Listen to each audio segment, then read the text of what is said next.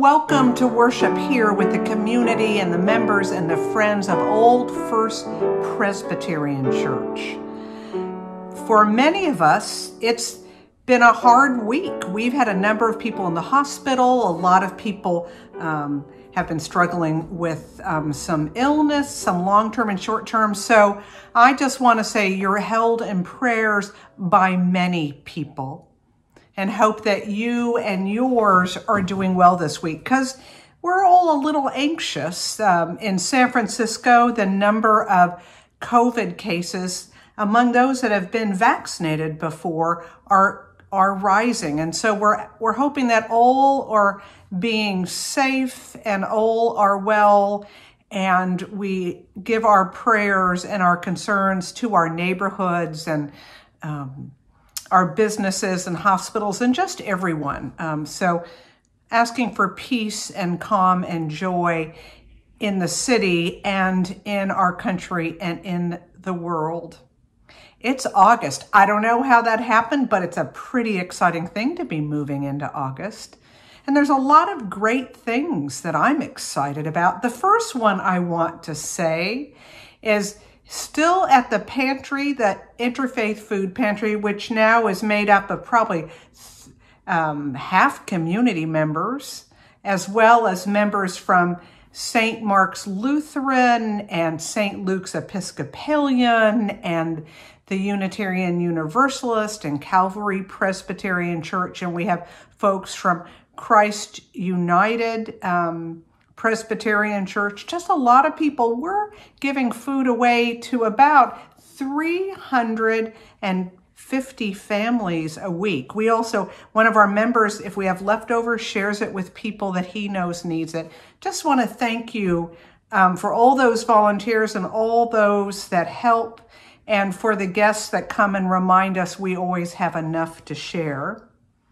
Also want to tell you, we have a treat in preaching today. Reverend Marcy Glass is coming to preach for us. And Marcy is the pastor now at Calvary Presbyterian Church, just up the street, a sister church with us. But she's also a co-moderator of the Covenant Network. And this is a group that has worked for the full inclusion and ordination of gay, lesbian, transgender, queer folks. It's just a wonderful organization. And it helped, it got its start with Old First Presbyterian Church and many other people in the Bay Area, and now really helps the wholeness of the church around our nation. And Marcy's preaching, and I'm just excited by that. Also want to tell you that in the next 4 weeks, we're going to be doing a theme called I Have Been Meaning to Ask. It's a series on curiosity and courage and connection. And it's the artwork and some of the liturgy will be coming from Sanctified Art. We've used their resources before during Lent and Easter, and I'm kind of excited for that. So be looking forward to that. You'll get some things in the email. I'm hoping right now we're going to have a little bit of it, or you've seen a graphic about it. I've been meaning to ask. The pastor's kind of jazzed to preach that theme, and that's always a good thing. And want to remind you that on August 15th, we're going to be live streaming from the church. You all are still going to come in and to see that, come in online. And so you'll get a link during the week, or probably really on the Sunday before, about how to see it. Probably something on our webpage too. I want to tell you, it's an experiment. We're going to see how it goes. This church has never done live streaming before, and really I've never done it before. We want to see how it works, because we're figuring that in September, probably on the 12th, we're going to start cautious and compassionate and careful worship in sanctuary. And so we just want to practice a little bit, work out some details, see how the streaming works. So I'm going to tell you, it's probably going to be a crazy day. Well, maybe you can't tell, but it's the first time I've done worship in the sanctuary, and close to a year and a half, 2 years. It's been a long time that we've been sheltering in place. And we're just going to have to see how it goes. We're learning. I want to tell you that when we do open up for worship, we're hoping that again will be in September, that we are asking everyone to wear masks and are assuming that you've had your vaccination shots. And if you haven't, we invite you to join online for worship, because our goal is to keep everyone safe. So you should get kind of excited about those things coming up. I also want to say I'm thankful for Covenant Network. They've given us a sermon this week, and they're giving us a sermon on Labor Day, and that means that I'm going to actually take a vacation. I haven't taken a vacation in now 8 months and didn't take much last year, so I'll, do some of the parts of the worship, but we have a guest preacher coming in. Yay! Okay, a little bit too excited about that. But now I'd like you to hear a word from Brian Ellison. Brian is the executive director of Covenant Network, and he's just going to give a little bit of welcome and tell us about his organization.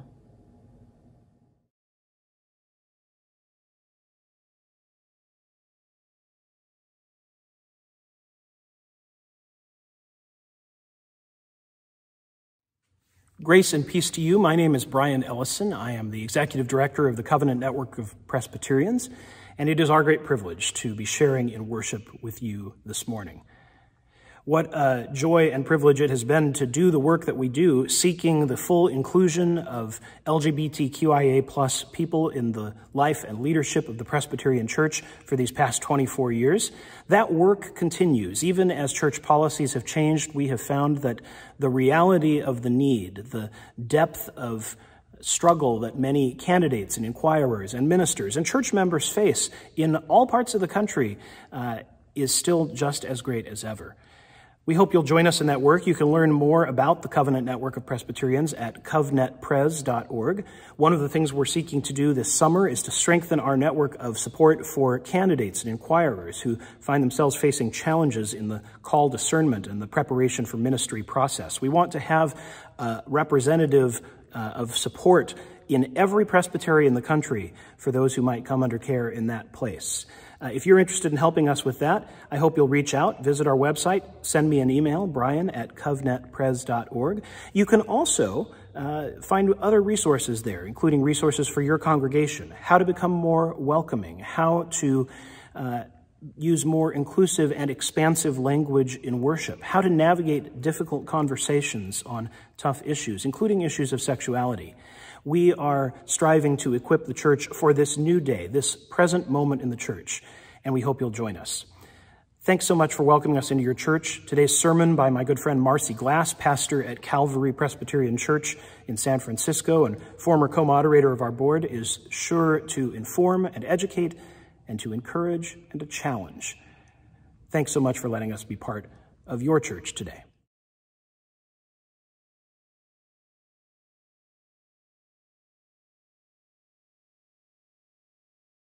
Lead a life worthy of calling to which you are called. We cannot do this alone. We dare not try this alone. So we gathered as God's people. Lead a life worthy of your calling, a life filled with service and meekness. We come to build upon Christ's body in humility and gentleness, with patience and love. Lead a life which reflects your calling, that life of peace grounded in the Spirit.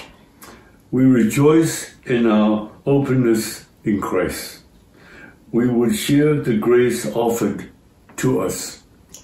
Live a life worthy of the calling to which you are being called. We gather as God's family, setting a table of hope where all are fed, where all are welcomed in body and spirit.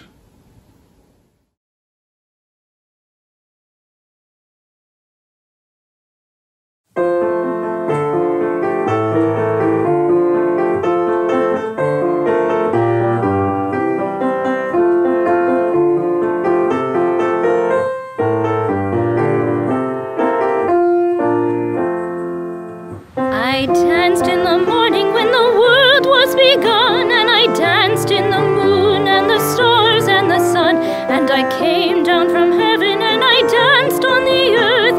At Bethlehem I had my birth. Dance then wherever you may be. I am the Lord of the dance, said he, and I'll lead you all wherever you may be, and I'll lead you all in the dance, said he. I danced for the scribe and the Pharisee, but they would not dance and they would not follow me. I danced for the fishermen, for James and John. They came with me and the dance went on. Dance then wherever you may be. I am the Lord of the dance, said he, and I'll lead you all wherever you may be, and I'll lead you all in the dance, said he. I danced on the Sabbath and I cured the lame. The holy people said it was a shame. They whipped and they stripped and they hung me high and left me there on a cross to die. Dance then wherever you may be. I am the Lord of the dance, said he, and I'll lead you all wherever you may be, and I'll lead you all in the dance, said he. I danced on a Friday when the sky turned black. It's hard to dance with the devil on your back. They buried my body and they thought I'd gone, but I am the dance and I still go on. Dance then wherever you may be. I am the Lord of the dance, said he, and I'll lead you all wherever you may be, and I'll lead you all in the dance, said he. They cut me down and I leapt up high. I am the life that will never, never die. I live in you if you live in me. I am the Lord of the dance, said he. Dance then wherever you may be. I am the Lord of the dance, said he, and I'll lead you all wherever you may be, and I'll lead you all in the dance, said he.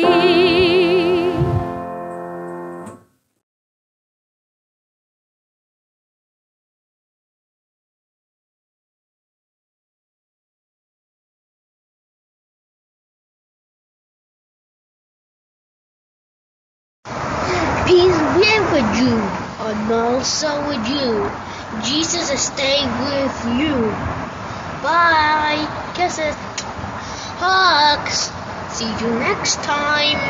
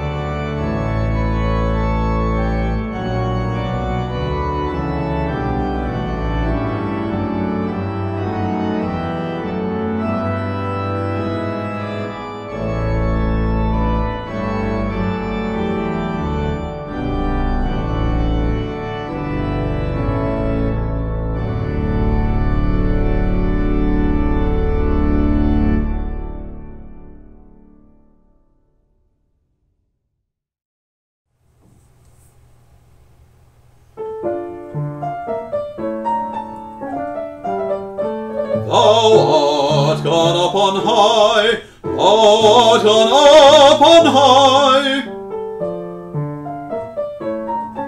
Thou hast led captivity captive, thou hast led captivity captive, and received gifts for men, yea, even for thine enemies, yea, even for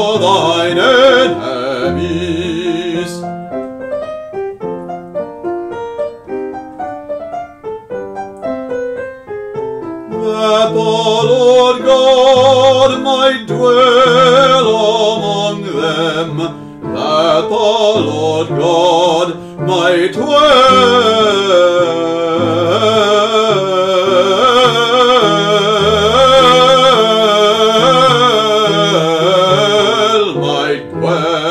among them.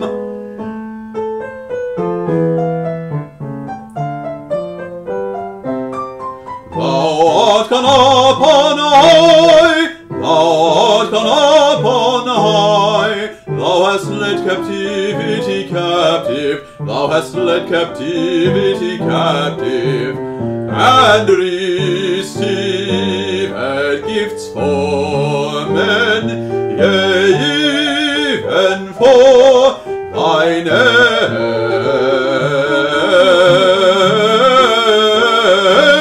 enemies, for thine enemies.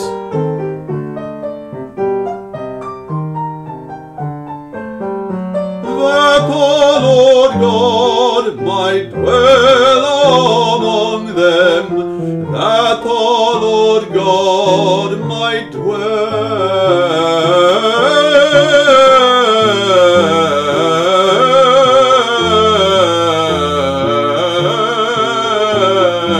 among them, that the Lord God might dwell among them, might dwell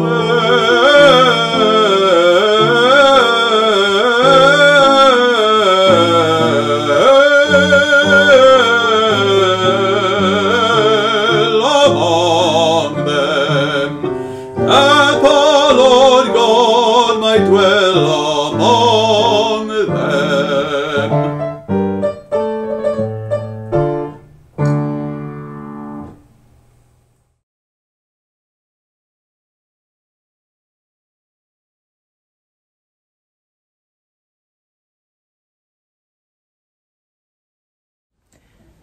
Let us pray. Speak, Lord, for your servants are listening.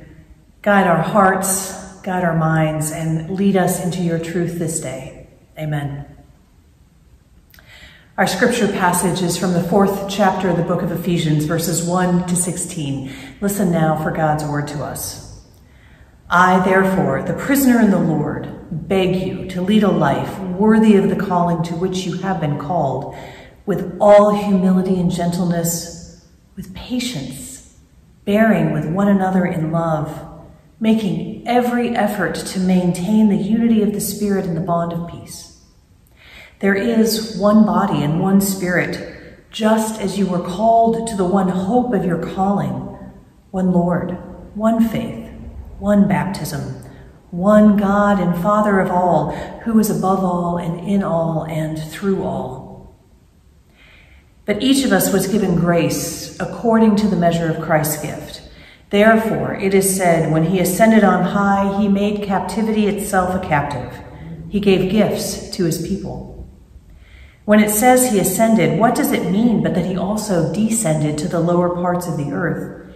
He who descended is the same one who ascended far above all the heavens, so that he might fill all things. The gifts God gave were that some would be apostles, some prophets, some evangelists, some pastors and teachers, to equip the saints for the work of ministry, for building up the body of Christ, until all of us come to the unity of the faith and of the knowledge of the Son of God, to maturity, to the full measure of the stature of Christ. We must no longer be children, tossed to and fro, blown about by every wind of doctrine, by people's trickery, by their craftiness in deceitful scheming. But speaking the truth in love, we must grow up in every way into him who is the head, into Christ, from whom the whole body, joined and knit together by every ligament with which it is equipped, as each part is working properly, promotes the body's growth in building itself up in love. The word of the Lord. Thanks be to God. So we don't know much about the origins of this letter to the Ephesians. It likely was not written by Paul, even though his name is on it. The vocabulary and the understanding of the church is not quite the same as it is in the letters that we know he wrote. In some early copies of this letter, it doesn't even say anything about being written for the church in Ephesus. But whoever wrote it, we pause to say thank you to them because they have given us an important insight into the development of the church after the time of Paul and how that early church struggled with and worked through how to be church together, how to live in community with other people who like Jesus, but maybe that's the best thing you can say about him. I mean, I trust you all know what I'm talking about when I say that. Being in community is hard. After a year and a half of primarily being an online community, I also want to affirm that being in community is amazing and it's wonderful. I missed people. I have missed singing with people and praying out loud together. I started a new call during the pandemic, so I am just now, a year later, worshiping in person with my new congregation.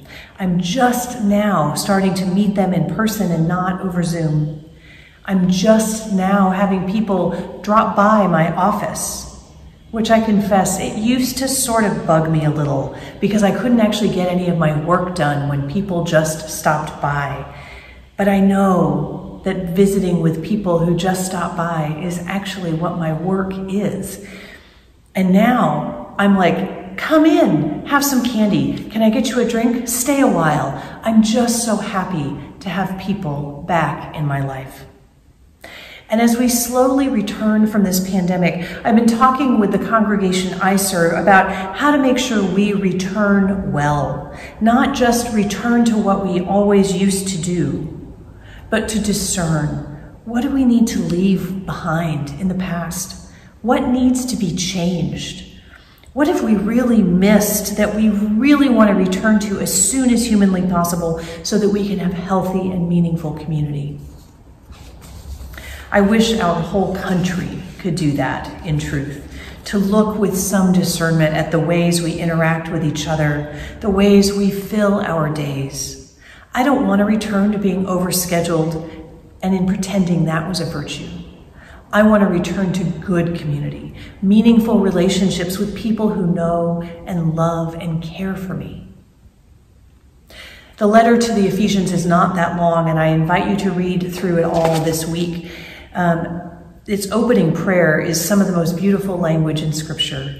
I pray that the God of our Lord Jesus Christ may give you a spirit of wisdom and revelation as you come to know him, so that with the eyes of your heart enlightened, you may know what is the hope to which God has called you. The letter talks about faith in Christ, the faith of Christ, which has broken down the dividing walls between us.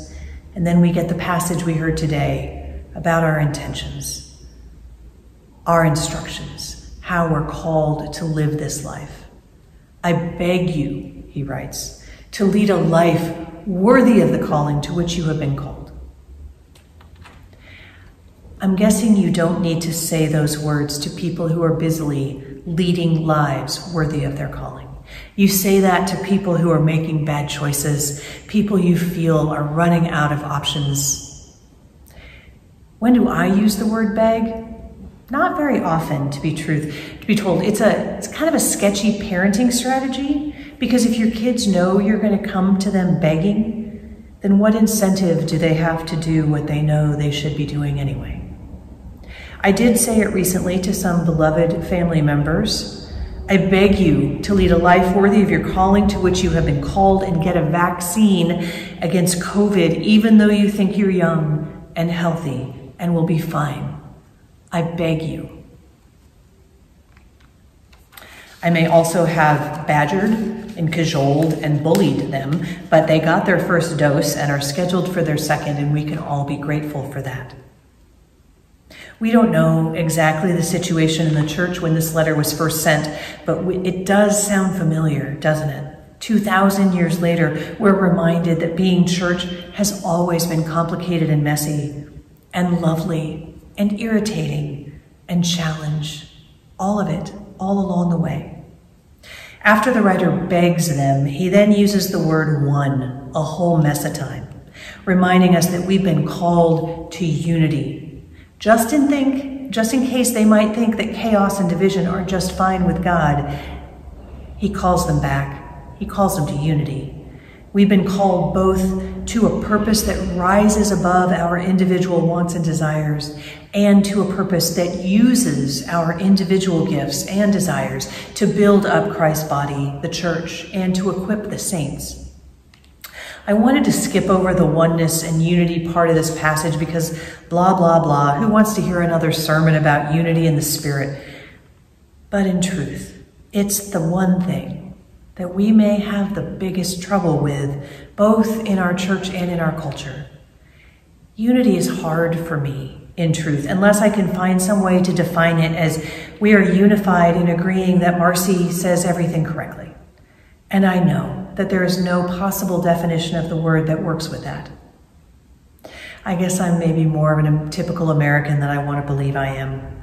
We seem to be really solid on the word one, as in unbridled individualism, and we're much less clear on one, as in there is one body and one Spirit, just as you are called to the one hope of your calling, one Lord, one faith, one baptism, one God and Father of all, who is above all and through all and in all. Our culture is full of illustrations of, well, I want X, Y, and Z for me, but I'm not going to be inconvenienced for you. I don't want my money to benefit you. I don't care how or if you survive. I'm taking care of myself. And the writer of Ephesians has some opinions about that tendency of ours. We must no longer be children tossed to and fro and blown about, he says. Instead, we are called to use our gifts to equip the saints for the work of ministry, for building up the body of Christ, even the members of the body of Christ that we don't know or who we think we don't need. Simon Sinek says, faith is knowing you're on a team, even if you don't know who the other players are. That's not a bad definition for us to ponder. Faith is knowing you're on a team, even if you don't know who the other players are. We aren't called to cookie-cutter sameness or to pretend that there aren't real differences between us. Unity in Christ doesn't require us to stop being who we are. In truth, it requires us, it calls us to acknowledge the particularities of our gifts and callings, and then to focus those toward unity, toward building up the body of Christ, to building up each other in love, recognizing we all belong to each other. We are invited to speak the truth in love, he says. And that may seem like a very simple instruction, but I think it is the most important and the most difficult thing we are called to do. We live in a shallow culture of truthiness and image. But if we want to be one in the Spirit, we have to be honest with each other about who we are. We have to both tell our truth, and we have to listen to and receive the truth of others. What truth in your life are you unsure that you can speak in love? People hide their truths for many reasons, maybe because of shame or fear that they're the only ones that are facing that particular painful truth. Or maybe they withhold their truth because society has made their truth illegal or too dangerous for them. And the hiding of our truth, the way we force other people to hide their truth, that is killing God's children, and the church has to stand up to it. One of my truths is that in college I had an unplanned pregnancy. There were a few weeks at the beginning where I told nobody, hoping I would wake up one morning and find out I was mistaken. I was crippled by shame. I was a good church kid. What would my parents say? What would my church say? What would my friends in college say? Would I be asked to leave the school? And if so, what would I do? In my head, I spun out a million terrible scenarios that might happen. And then one morning I looked in the mirror and I still can't quite explain how I knew what I knew, but I knew that I could not fix all of my problems that day. But if I could just be honest and truthful about who I was, that I'd get through that day, that I'd get through it, the whole pregnancy, day by day. If I were honest, God would help me. And so I told my best friend, and then I told a few others, and then I told the father of my baby, and I flew home and I told my parents. I told the dean of students at my university, and then I told my sorority, and I told my pastor who told the session, who told the church. And all of a sudden, everybody knew my story that had been secret and shameful, and I no longer had to hide. I could just be me, even if me was the pregnant girl on campus. I still think of that time as the great unburdening.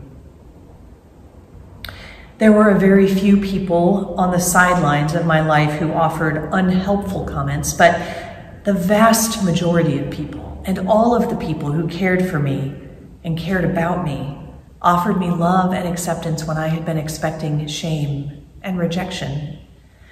Maybe the biggest surprise came from the people I didn't actually know that well, who stepped up, who cared for me, who bought me lunch, who typed up my papers so that I could sleep more, who loaned me clothes to wear, who made sure I came to the sorority functions. While I would not encourage anyone to go out and have a challenging life event in order to experience the character building and the grace that I experienced, I will say it shaped me deeply to speak my truth and to be accepted as I was. It taught me to extend love to myself and to value and honor my relationships. It taught me to care and to dream with hope for my unborn child. I placed my son for adoption, and I have been privileged to be a part of his life all along his journey too. He is now 32 years old, and he and his wife are expecting my granddaughter this coming month. Back at the beginning, when I was spinning out all of the many ways the story might end, none of the scenarios included this one. Because shame and silence keep us from imagining the best future God is trying to dream for us. I recognize speaking your truth is never easy, and it might not be safe. People can lose jobs and relationships when difficult truths are admitted. You don't need to write your truth on Facebook. Really, you don't. And you don't need to shout about it on a street corner. But can you tell one person? Is there one safe person you can bring your truth to so you don't have to carry it alone? For too many years, our denomination kept people from speaking truth in love. Before 2011, when we finally allowed for ordination for people of all sexual orientations, good and faithful people who were called by God to serve as pastors had to hold their truth in secret or face losing their jobs. Brian Ellison, who is Covenant Network's executive director, is a dear friend of mine. We've known each other a long time, and he describes the toll that our ordination restrictions took on his relationships with the congregation that he served. He came out to them before he left to join the Covenant Network, and he said the most challenging talks were not with those members who had moral concerns about my being gay. The heartbreaking moments came in conversation with those who would have been supportive if only they had known. They were hurt because even though I was with them in their most vulnerable and special moments, in premarital counseling, in baptizing their children and burying their parents, I was not fully open with them. The church's prohibitions and my own fears drove me to inauthenticity. As I have celebrated the changes in our denomination in recent years, and friends, it is worth celebrating the changes, but my heart still breaks for the people for whom the changes came too late. It is why serving on the board of the Covenant Network is a privilege and a calling. Before we can speak the truth in love, we have to know our truth will be received in love. So how can we as a church build a world where people can speak vulnerable truth and have it be received in love? One thing I learned when I was honest and vulnerable about my truth was that it connected me to people. Most other people had not experienced the same truth that I was going through, but everyone had some experience of shame and a fear of exclusion and judgment. My story gave them space to look at their own stories differently, and our lives and our stories became connected. The author of Ephesians writes, "Speaking the truth in love, we must grow up in every way into him who is the head, into Christ, from whom the whole body, joined and knit together by every ligament with which it is equipped, as each part is working properly, promotes the body's growth in building itself up in love."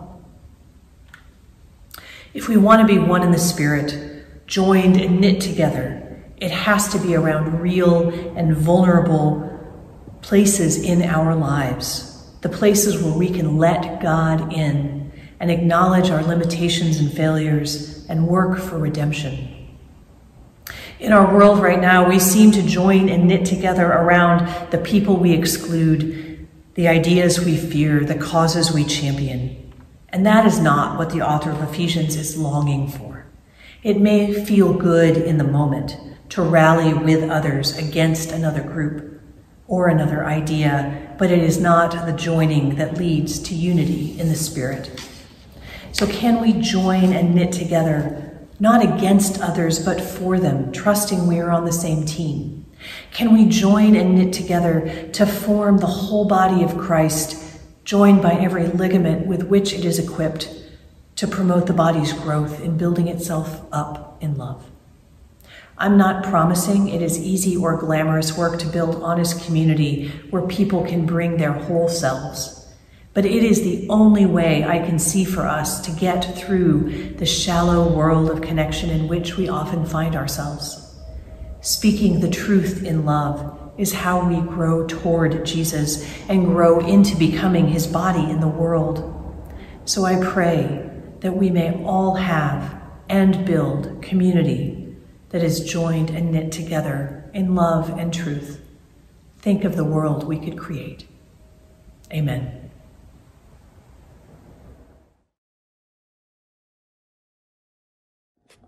We are now going to say together the last part of the brief statement of faith. We've been doing a part each week. This is the first statement of faith that the United Church did, the Northern and the Southern Church, when they reunited in the mid-'80s. You will find a copy of this section on our Facebook page, or just you can Google peaceusa.org and look for a brief statement of faith. Leading the statement today will be Lisa Robacek, our parish associate. So now let us join our voices together. We trust in God, the Holy Spirit, everywhere the giver and renewer of life. The Spirit justifies us by grace through faith, sets us free to accept ourselves and to love God and neighbor, and binds us together with all believers in the one body of Christ, the Church. The same Spirit who inspired the prophets and apostles rules our faith and life in Christ through Scripture, engages us through the word proclaimed, claims us in the waters of baptism, feeds us with the bread of life and the cup of salvation, and calls women and men to all ministries of the Church. In a broken and fearful world, the Spirit gives us courage to pray without ceasing, to witness among all peoples to Christ as Lord and Savior, to unmask idolatries in church and culture, to hear the voices of peoples long silenced, and to work with others for justice, freedom, and peace. In gratitude to God, empowered by the Spirit, we strive to serve Christ in our daily tasks and to live holy and joyful lives, even as we watch for God's new heaven and new earth, praying, "Come, Lord Jesus." With believers in every time and place, we rejoice that nothing in life or in death can separate us from the love of God in Christ Jesus our Lord. Glory be to the Father, and to the Son, and to the Holy Spirit. Amen.